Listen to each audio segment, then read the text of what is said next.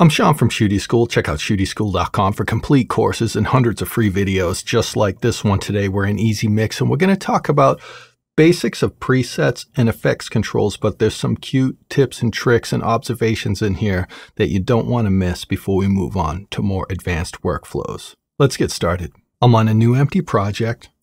I'm sorting by name. And the first preset is 1 kHz control. I'll load it. Any controls to this preset will appear down here in the effects control area, unless you're in compact view right here. Then you'll actually see effects control is on its own tab, okay? Now, if I sort by number of effects, I'll see that 1 kHz control only has one effect, and the next one down, 4 string juice, actually has 3 effects. So now we can see how many effects are in each preset. So on 1 kHz control, we have 1 effect and we have 1 macro fader. This vertical, cool little gradient colored thingamajiggy is called a macro fader. So we'll be saying that a lot. It only has 1 control for this effect, but that's not true for every single effect preset, which is the point of this portion of the video. So let me go to sort by. I'll go to number of effects.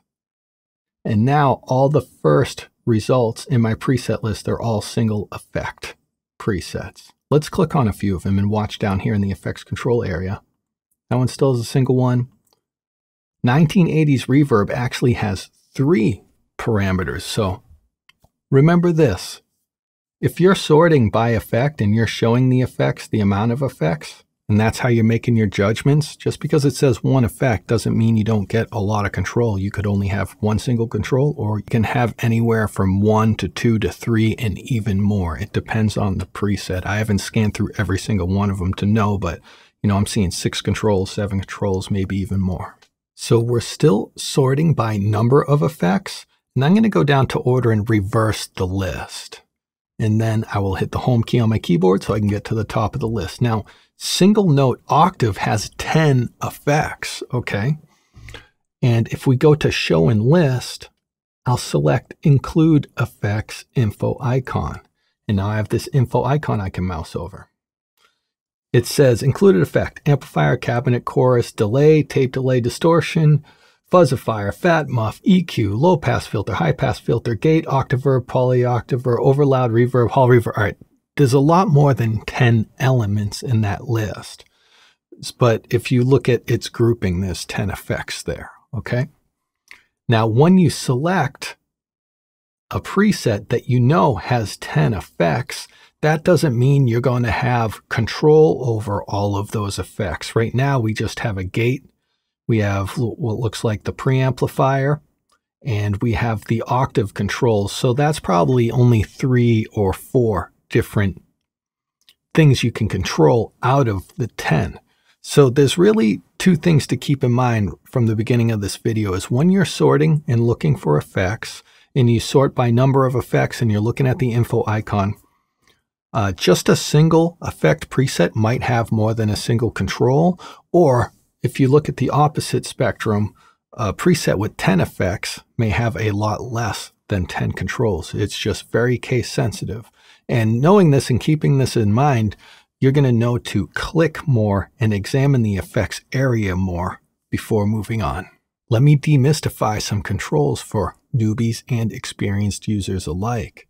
After you've selected your preset you want to check out, consider bringing your mouse over and mousing over one of the macro faders and just let it sit until a tooltip pops up. Now, it says negative 40.5 dB. Now it's telling us the exact measurement of what that macro fader setting is. That's good information.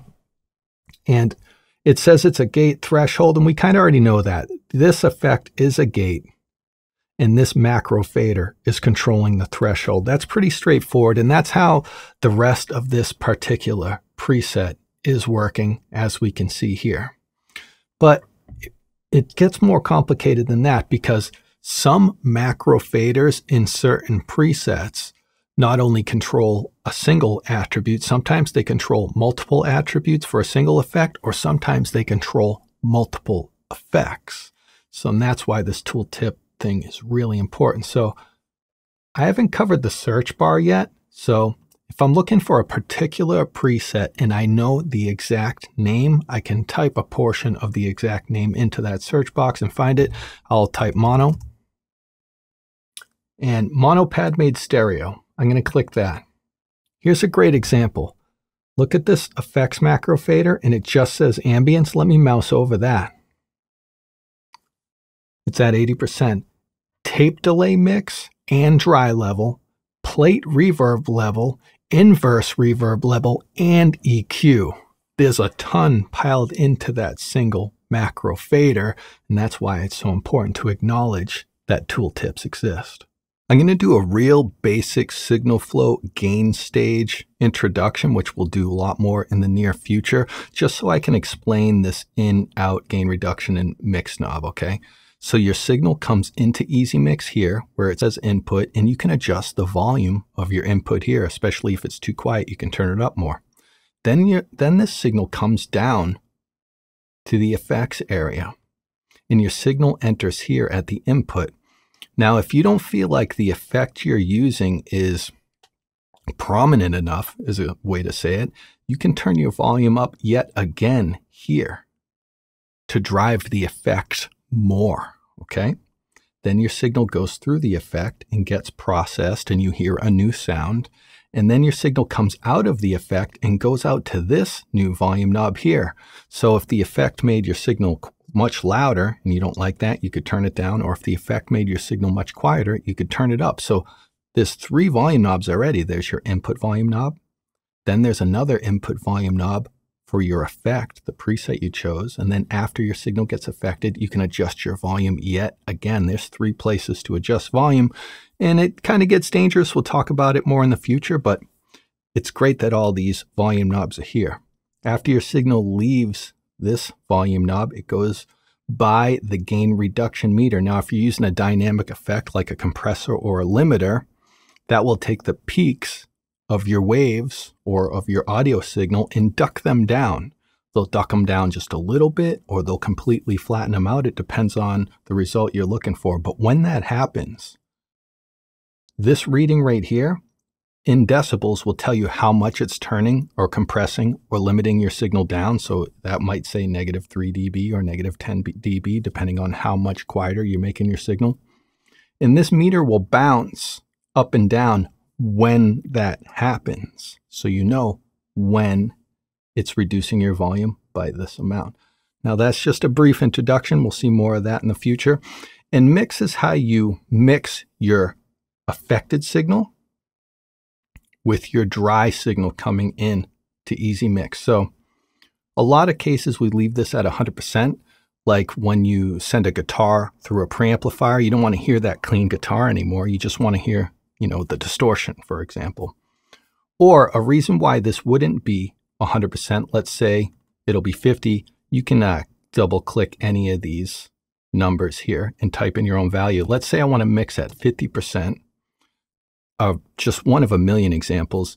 Maybe I have a reverb that I like on my voice, but it's too thick, it's too wet. So I want to mix 50% of my dry voice from the input with 50% of the effects on my voice. And that would be a 50% mix. And as you continue on, you might realize that these values really need to stay the same. You want to remind yourself to never change them, or another user on your computer might change them. So you can actually lock the input volume and you can lock the mix volume.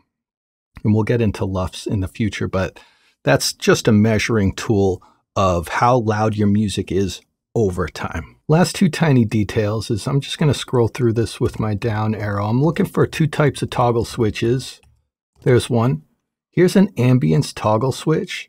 And okay, that turns ambience on and off, but remember, you can always mouse over things to get more information.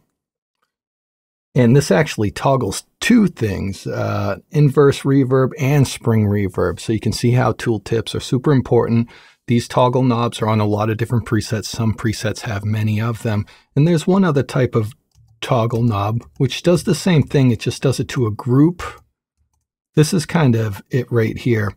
Here's a toggle switch for this whole drive effect. It's just that it's in this shape because you have a macro fader under it. It's just not a toggle button floating out in the middle of nowhere. So now I can turn off the drive entirely. And sometimes you'll see the toggle switches like this. They'll toggle on and off a group of macro faders. Let's do key commands real quick. There's only 2 of them. If I have high mouse sensitivity, which I do, and I'm dragging this amount macro fader up, and I want a really particular setting, but I'm having a hard time getting it to 43%. I'm keep going by it. I can hold shift on the keyboard, and now my mouse is instantly less sensitive, and now I can make fine adjustments. That's holding shift on keyboard. Now, if I made an adjustment and I want to return to the default state of that macro fader, I can hold Control plus click on PC. I'm holding Control and I'll click, and it jumps up to the default state, or that's Option on Mac. Not Command, but Option on Mac. I'm Sean from Shootie School. Come back to me for more free EZMix3 videos in this course. Check out ShootieSchool.com for full courses and hundreds of free videos just like this one. If you ever want to see me ever again, hit the subscribe button. If you ever want to make my day, do comment below, even if it's just to say hi, or contribute at ShootieSchool.com if you appreciate my efforts. Rock on.